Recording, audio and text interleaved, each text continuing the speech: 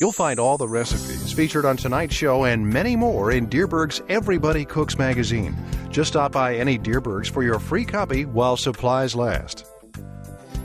Hi, welcome to Dierberg's Presents Everybody Cooks. I'm Barbara Eidenauer. And I'm Kathy Chipley. We're so glad that you've tuned in to join us tonight. Our September magazine is just bursting with all the flavors of fall. We're very excited to share some of our favorites with you tonight. That's right. With cooler temperatures right around the corner, our first menu is a tribute to Oktoberfest. It is a beer lover's feast.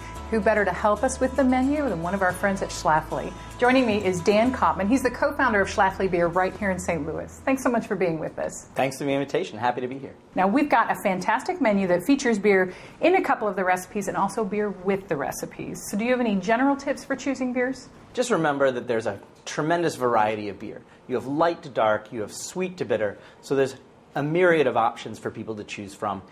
Check the menu out, see what you want to do, and then learn about the beer styles and choose appropriately. Okay, well, we've got some choices to make for our first course, which is absolutely delicious. This is a Gouda cheese breadstick. Right. And we're serving that with a salad. It's a spinach salad with grilled portobello mushrooms, roasted red pepper, and some sweet, tangy blue cheese. Right. Delicious. A couple of beer options. Okay. First, an English-style pale ale. Slightly sweet, but still nice bitterness. Pouring it straight down in the glass to release the aroma. This is going to have some peppery lemon-type characteristics that come from the English hops. Really nice style that's going to pair with this. Okay. Alternatively, or in addition, I would like to say, a Hefeweizen. An American-style unfiltered wheat beer. Wheat, Weizen, yeast, Hefe. So that's the term Hefeweizen, wheat beer with yeast. And we're going to open this up. It's got some great citrus character to the beer that comes from the wheat. And it just is a really nice style with a light sort of salad like you've got right here. Pairs really nicely. It's got that great citrus character to it. Okay. Perfect batch. Well, I think we're off to a good start. We'll set this aside and let's talk about main event. Now, this is going to be richer in flavor. This is our grilled flank steak. For this, you'll look for Dierberg's Angus beef flank steak. It's in the gold foil package, so you'll recognize it. It's excellent quality. And we're going to give this a pretty rich seasoning. I've got a dry rub with some coriander, some dry mustard, dry ginger, paprika, pepper, salt, and then some brown sugar to help caramelize things. Exactly. Perfect. So if I were going for wine, I know that I would go for a richer, say, red wine. Right. But for beer, what are my options? Beer options, anything from a caramel-colored, English or American-style pale ale, up to a stout or a porter. And in this case, I'm going to recommend a porter. Okay. Porter's a great fall style, and it just goes really well with red meat. And it's going to have that roasted barley character to it. The barley comes off the field, goes into the malt house, and then it goes into a roaster. So similar to coffee, we roast the barley, and it just gives it that bit of roasted character that's just absolutely fantastic. Okay. We need something that's going to really stand up to these flavors, and I think the porter sounds great. Yeah, porter's going to be yummy. Now I'm just rubbing this into the meat. At home, you'll do this and let the meat stand for about 20 to 30 minutes just to kind of marry the flavors and get the seasoning all the way in there. For the sake of tonight, I'm going to go ahead and put it in a grill pan, about 4 to 5 minutes per side. The meat's ready to come off. Oh, look at that. It smells wonderful. Yeah. Now we're going to get the best results if we let this rest. You want to give it a good 5 minutes or so to really set those juices. Yep. While it rests, we can make sauce. Sauce. Okay. Excellent. Now for this, we already have some honey and some steak sauce. Right. But with our beer menu, we're going to embellish that with porter. A little porter. Okay. Exactly. Again, a little bit of that roasted character going into the sauce. So we're going to match this up here.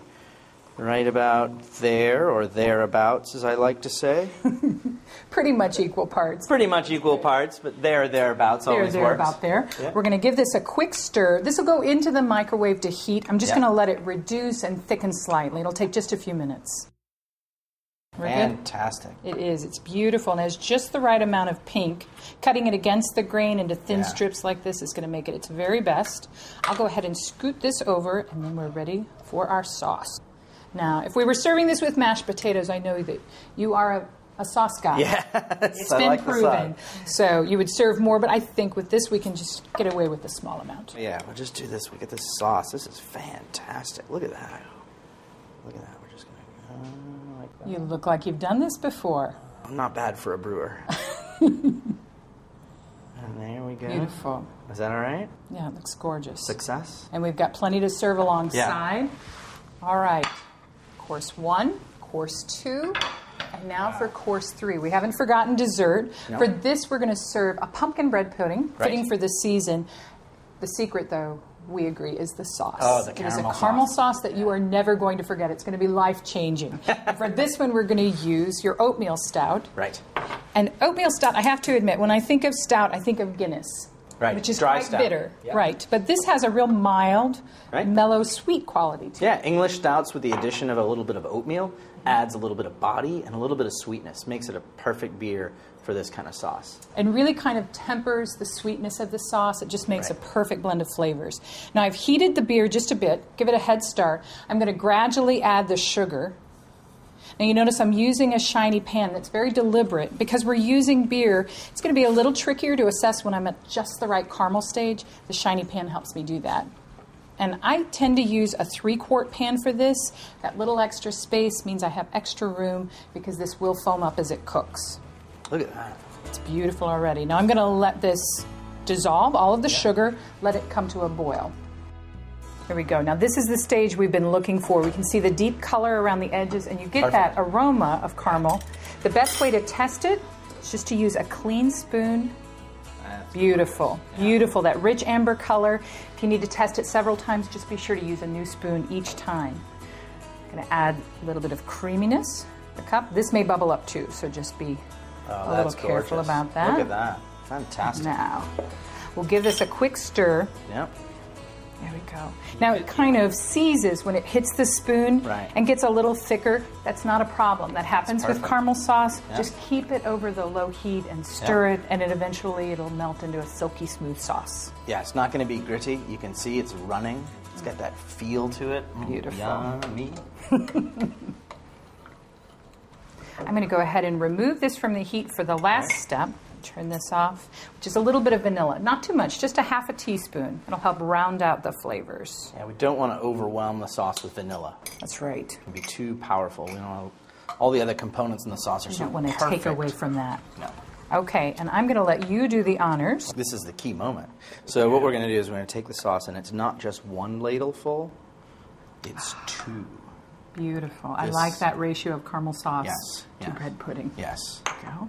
There we I'm go. going to add a little bit to mine. Now, for this, would you switch to coffee or would you also serve beer with this course? Oh, no. There's dessert beers are fabulous, and in this case, we're going to serve it with pumpkin ale. We've used pumpkin ale in the pumpkin bread pudding. Okay. We've used the oatmeal stout in the sauce to get a little bit of bitterness, and now we're going to Round things round things out. We're going to pour it straight into a snifter so that we're going to get all that aroma, the sweetness of the pumpkin ale, along with the spices that we've added in, the cinnamon, the clove, the nutmeg. There's your Beautiful. serving.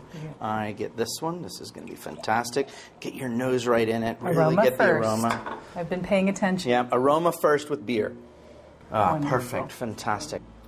Thanks for inviting me. Cheers. Thank you. Cheers to you. Delicious. Fantastic. Now, time to dig into Yes. the pumpkin with the caramel sauce. Oh, yeah. Yeah, so And give one taste. get a nice little taste in here. Get plenty of caramel sauce on my spoon. We did good. Yeah, we did really good. We're going to take a few minutes to enjoy our pumpkin bread pudding and take a quick break. When we come back, Barb joins me and we've got some easy weeknight dinners to serve you. So stay tuned. Thanks very much. Enjoy the fall. Thank you.